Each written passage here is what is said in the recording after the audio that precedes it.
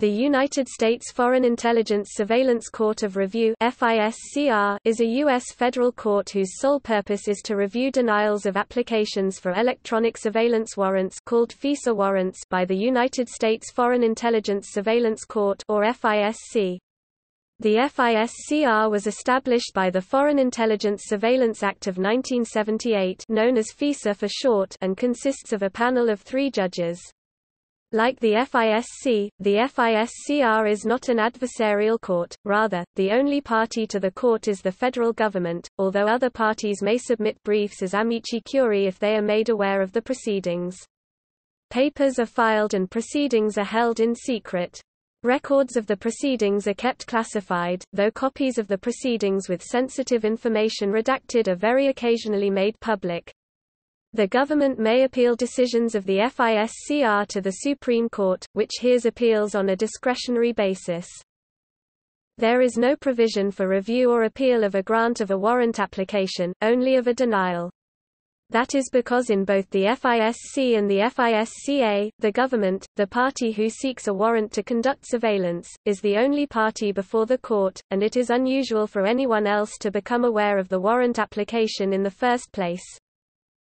The judges of the Court of Review are district or appellate federal judges, appointed by the Chief Justice of the United States for 7-year terms. Their terms are staggered so that there are at least 2 years between consecutive appointments. A judge may be appointed only once to either the FISCR or the FISC.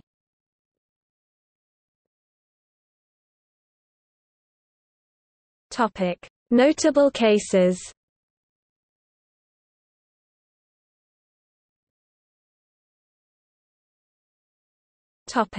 In re-sealed case.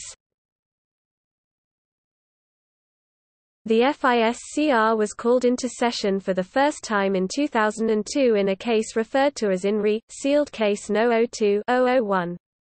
The FISC had granted a FISA warrant to the Federal Bureau of Investigation (FBI), but had placed restrictions on its use. Specifically, the FBI was denied the ability to use evidence gathered under the warrant in criminal cases.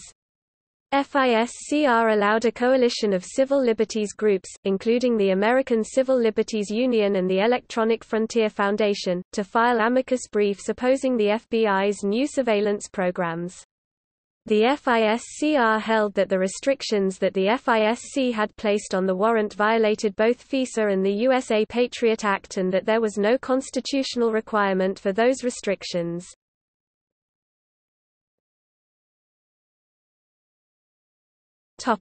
In re directives. In August 2008, the FISCR affirmed the constitutionality of the Protect America Act of 2007 in a heavily redacted opinion, in re directives redacted text pursuant to Section 105B of the Foreign Intelligence Surveillance Act, released on January 15, 2009. In re directives was only the second such public ruling since FISA's enactment.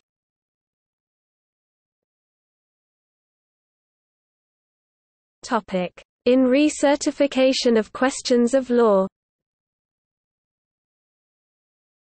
In May 2018, the FISCR affirmed an en banc order holding that 3 public interest groups had standing to seek disclosure of the classified portions of the opinions at issue. The 3 groups were the American Civil Liberties Union Foundation, the American Civil Liberties Union of the nation's capital, and the Media Freedom and Information Access Clinic at Yale University. The government had argued that none of the groups had a legal right to compel disclosure of FISC opinions.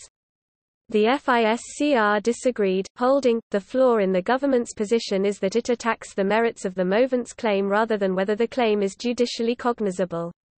In other words, the government confuses the question of whether the movants have a First Amendment right of access to FISC opinions with the question of whether they have a right merely to assert that claim. Courts have repeatedly pointed out that there is a distinction between whether the plaintiff has shown injury for purposes of standing and whether the plaintiff can succeed on the merits.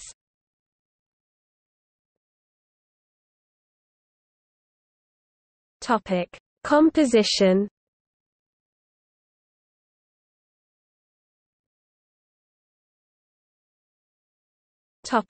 Current membership.